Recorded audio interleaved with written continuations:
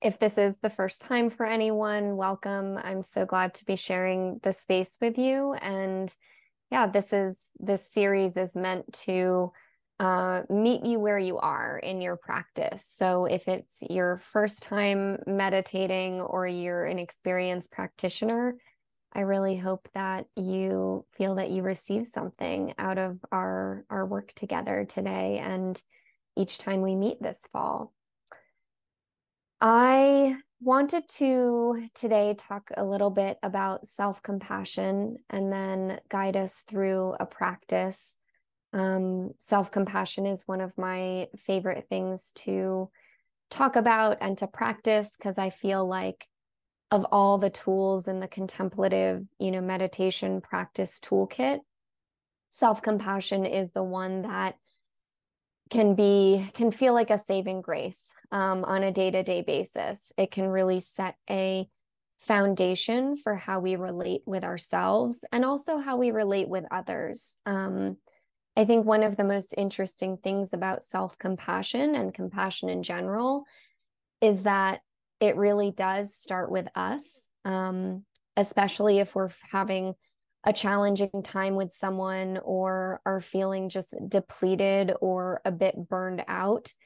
Even if we're feeling difficult feelings towards another person, for example, guilt if we're in a caregiver situation and a person is really challenging our patience and such, there can be this sense of, oh, I should be compassionate towards this person. They're obviously suffering. And yes, this is true.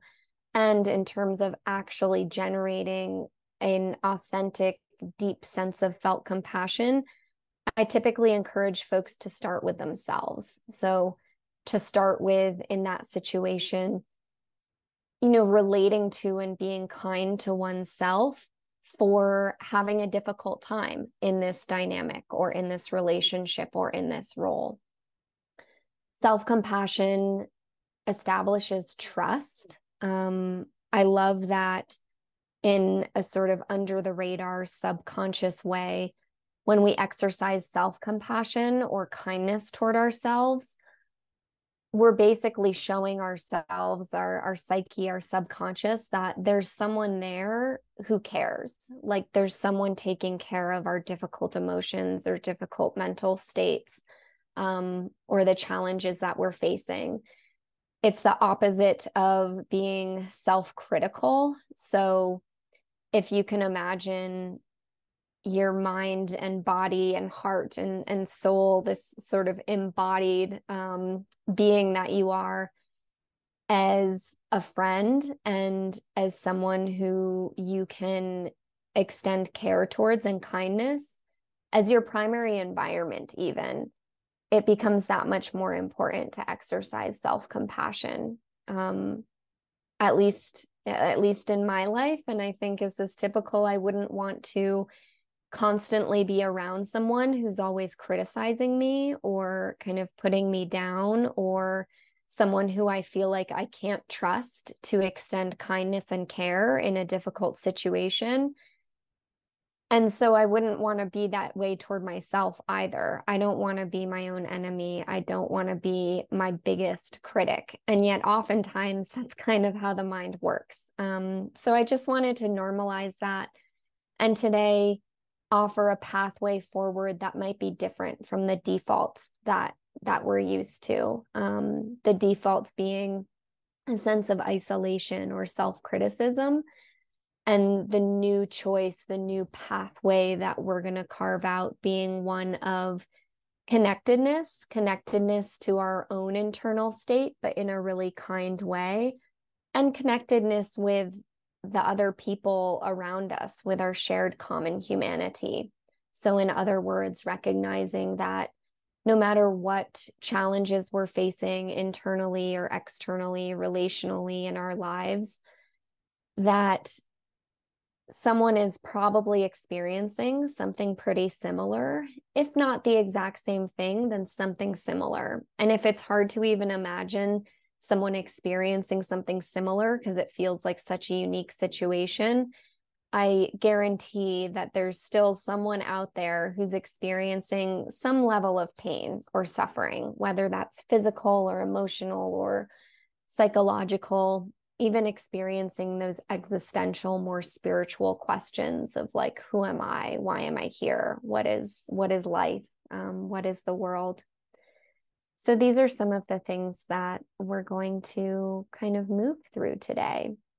And just to offer an actual framework, self-compassion in its essence is compassion directed inward. So it's like the kindness, care, and compassion that we would offer a really good friend.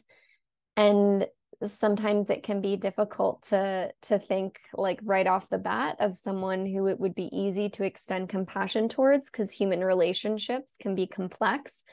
So if that feels challenging, I wonder what it would be like to imagine, if you have a pet or have had a beloved pet in the past, and like you see your dog limping, they got a thorn in their paw, or your cat is like not quite eating right. Like obviously there's something wrong, and there's that natural organic sort of pull, a leaning in of care, it's a visceral response of what can I do to help? I'm here. I care. I want to step in.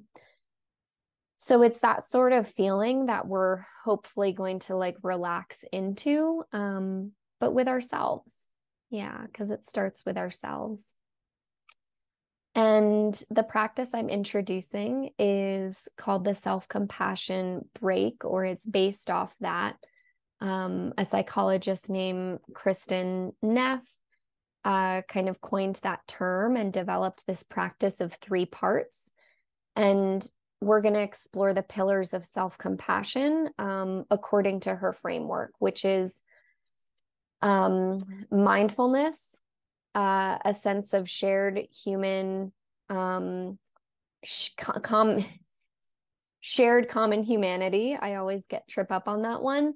And self-kindness. So those are the 3 sort of pillars we're going to explore in our practice. And each of those pillars is this conscious stepping away from what can be the default of what we experience in difficult moments, which are more like being kind of wrapped up in oneself, and over-identification instead of mindfulness, isolation instead of the shared common humanity, the sense that, oh, this makes me a part of the human family.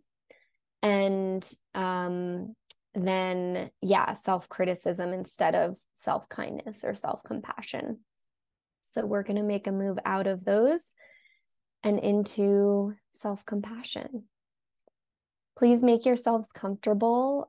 We'll take about a minute here to transition into the practice, and I will be starting and ending us with a bell. So yeah, just let yourself get comfy, cozy, finding a position that feels good. I'm noticing I just wanted to cross my legs on my chair. That feels more stable.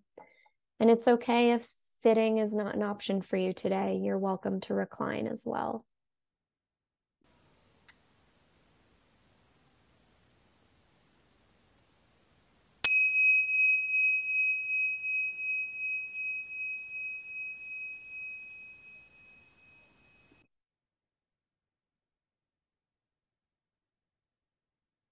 So just allowing your breath to welcome you into the meditative space,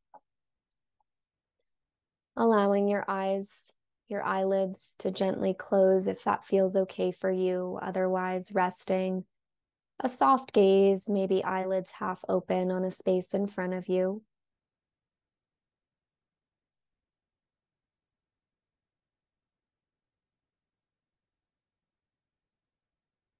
And taking a moment to just be in your breathing body. You might notice those contact points between yourself and the surface supporting you. You might allow the shoulders to kind of melt open if there's any tension or a sense of leaning forward in your chair.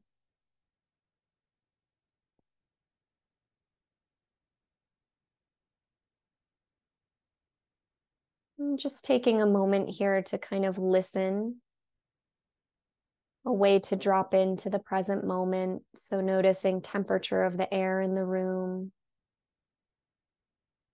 the support of the surfaces beneath you or behind you. Maybe the coolness of the breath on the inhale and the warmth of it on the exhale.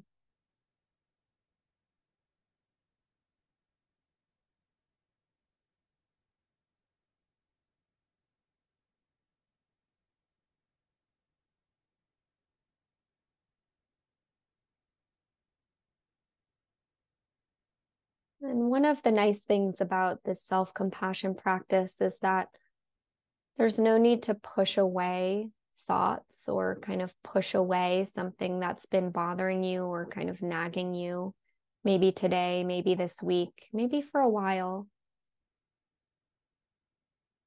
I welcome you in this moment to just invite into your awareness something that has been challenging, a pain point, a point of tension, maybe in your body. It could be very physical, or maybe in your life.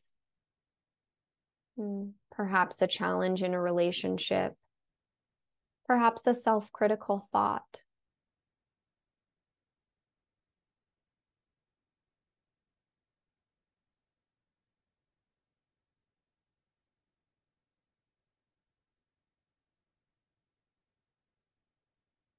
So just bringing it into your awareness, meaning we're not trying to push it away. We're actually kind of bringing it into the workspace of the mind so we can kind of get a better feel for it, a better look at it.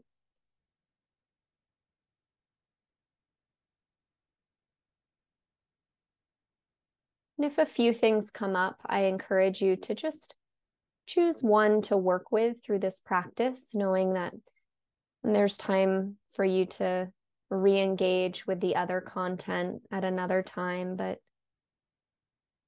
just kind of settling on one and giving yourself as much distance as you need from it, especially if you're sensing that it's close. Just rest in that space of kind of watching and witnessing and recognizing too, though, like, wow, this has really been on my mind lately, or this has been a part of my life.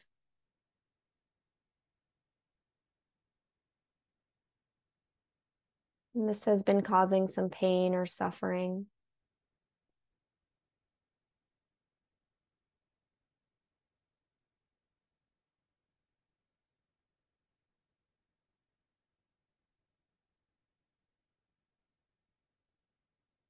Inviting you to just kind of rest and relax into the spaciousness of this sort of workspace of the mind. And this is our first step of the self-compassion break, which is mindfulness.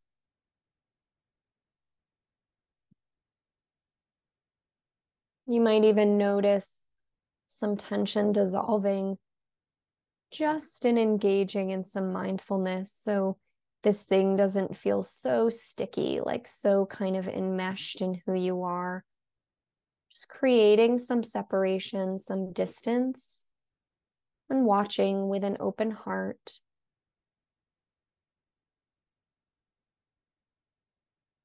With a sense of spaciousness.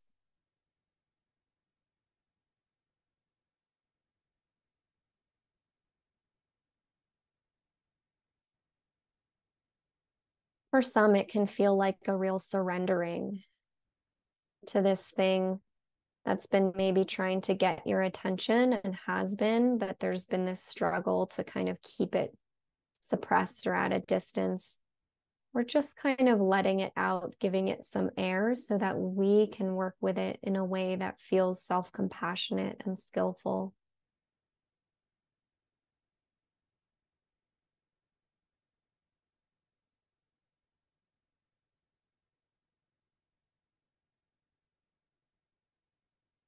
You might notice how it's been affecting you.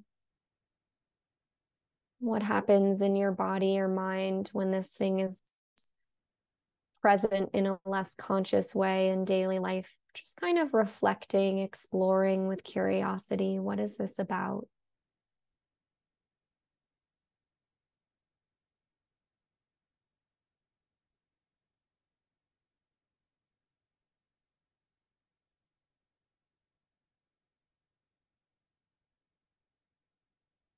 And softening into it, this willingness to be with what's challenging or difficult.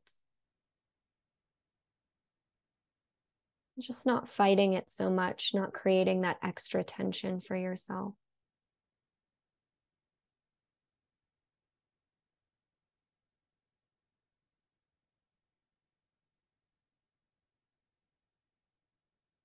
Next, we'll move into this awareness of our shared common humanity. So, continuing to engage, kind of reflect with curiosity on this thing that's been causing suffering or tension or pain.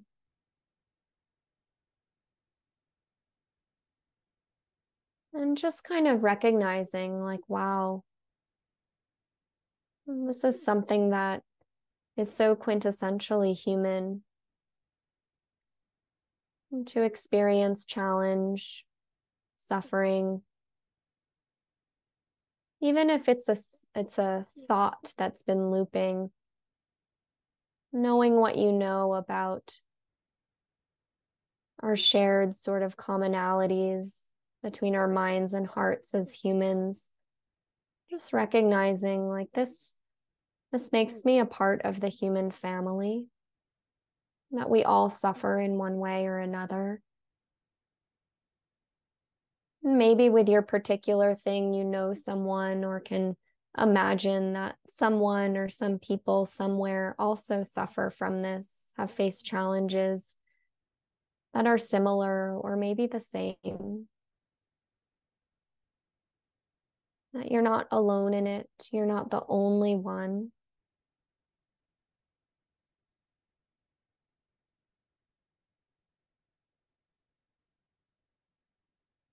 And that this too is a part of life or of love or relationship or the challenges in our own sort of mental habits and fluctuations.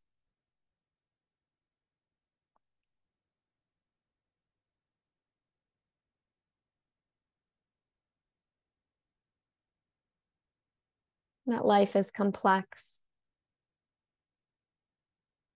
And in that complexity, there is suffering, there can be challenges, pain.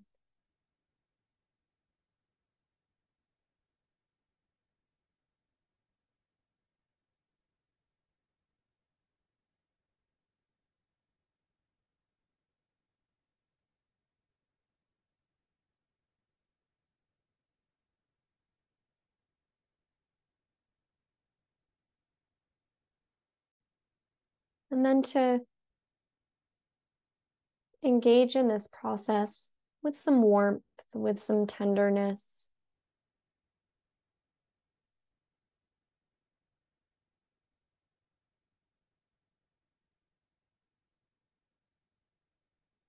If it helps to gently rest a hand at heart center at any time, just to even feel the physical warmth of the palm on your heart,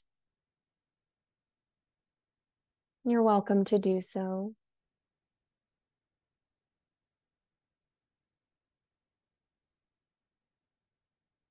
And with that, we'll shift into the third and final phase of our practice of self-compassion, which is self-kindness.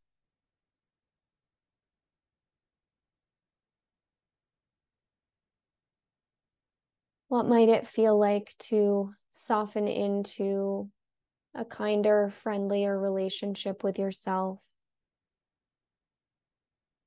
Offering yourself the kindness or support you'd offer a close other, a beloved friend.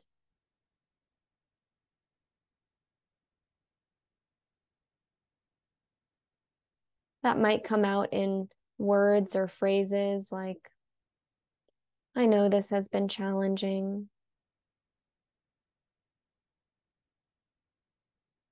I'm here. I'm with you.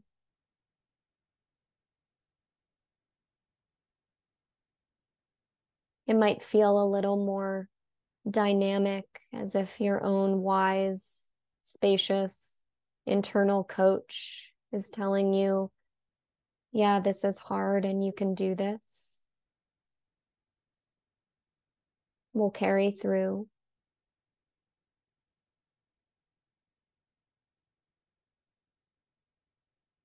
It might be a gesture of kindness.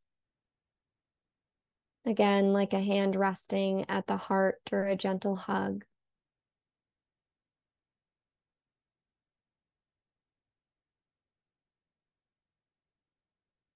Whatever you sense you need in terms of self-kindness, whether that's reassurance or feeling seen by yourself,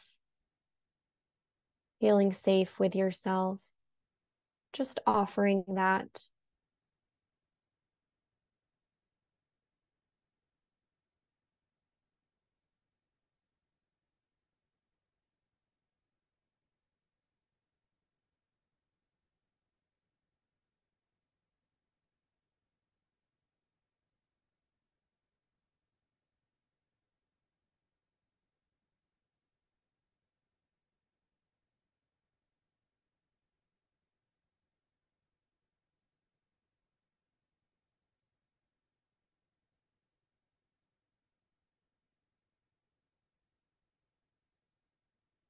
Taking a couple more moments to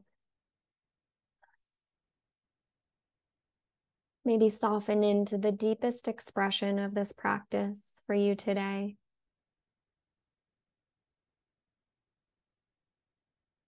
Giving yourself whatever you need to feel a little more safe or grounded or held.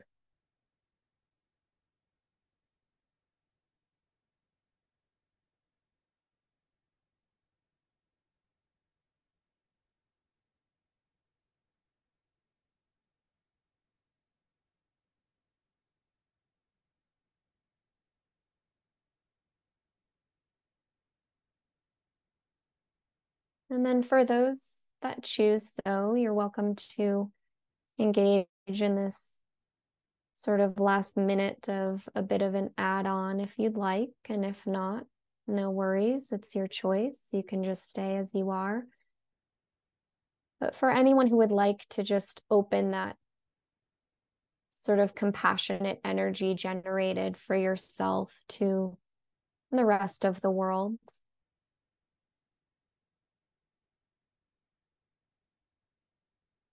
I invite you to, yeah, just kind of turn some of it outward, that energy you generated. Maybe it feels warm, like a glowing light, like a luminous, healing, energetic balm that can just expand outward from your body, from your heart center, perhaps, expanding to the horizons,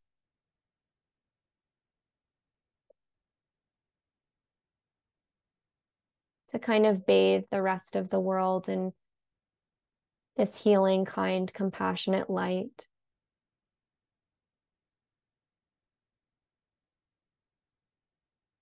And if it feels good for you, you might even repeat the phrase, may all beings be happy. May all beings be safe. May all beings live in peace.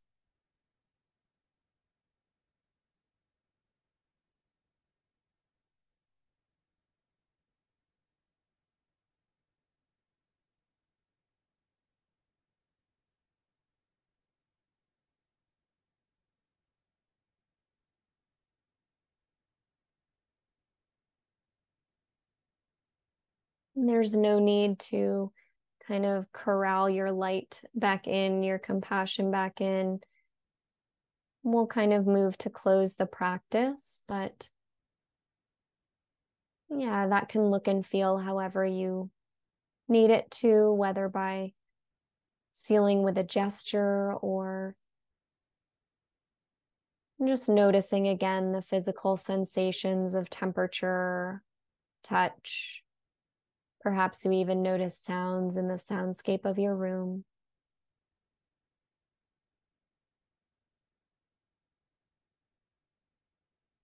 And at the sound of the bell, coming back to our shared space.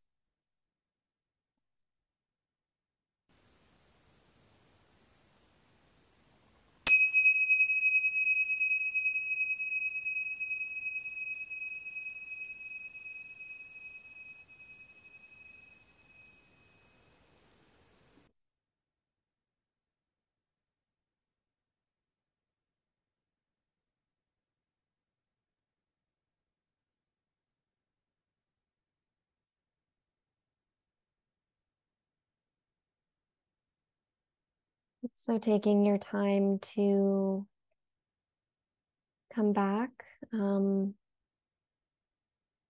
Yeah, I added a little bit more in the end there, as you can see, some kind of visualization and expansion of that compassion outward, which can be a really helpful practice.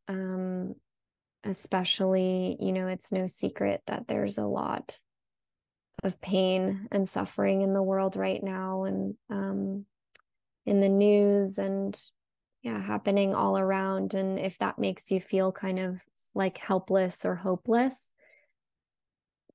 starting with the self-compassion to resource yourself and then expanding it outward, and the visualization of like the light or some actual sort of material thing expanding outwards can be helpful too.